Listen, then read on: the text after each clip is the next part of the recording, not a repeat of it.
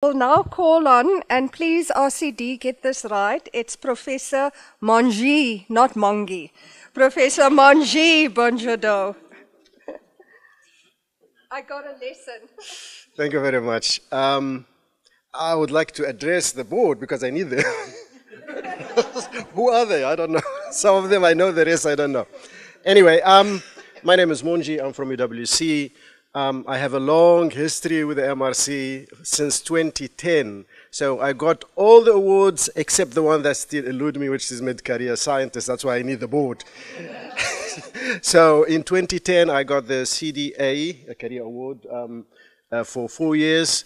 And from 2016, I got the RCDI, which ran about 6 years, beyond 1 year, because we saved some money, so we can run stretch the money to do more work.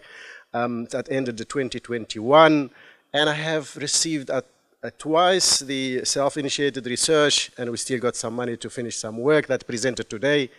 But I ran out of luck, so we need to go to the next step to get more money to continue the good work. Okay, the good work is summarized in publication and also student output.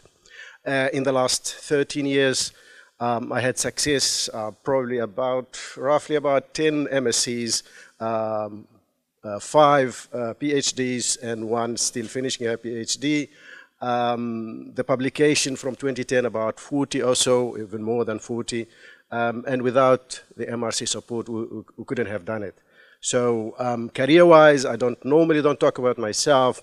I have all the promotions to the top. But my aim is to help the upcoming student and upcoming scientist. So without money, we can't do it. So hopefully, we are still got a little bit of money from the self-initiated. We're trying to continue the work, but yeah, hoping that for the sake of the next generation scientists, that we'll have more support from the MRC, the NRF. We also collaborating with international collaborators, and we're trying to get money from there. I have collaborators from Netherlands, from Belgium, from Missouri.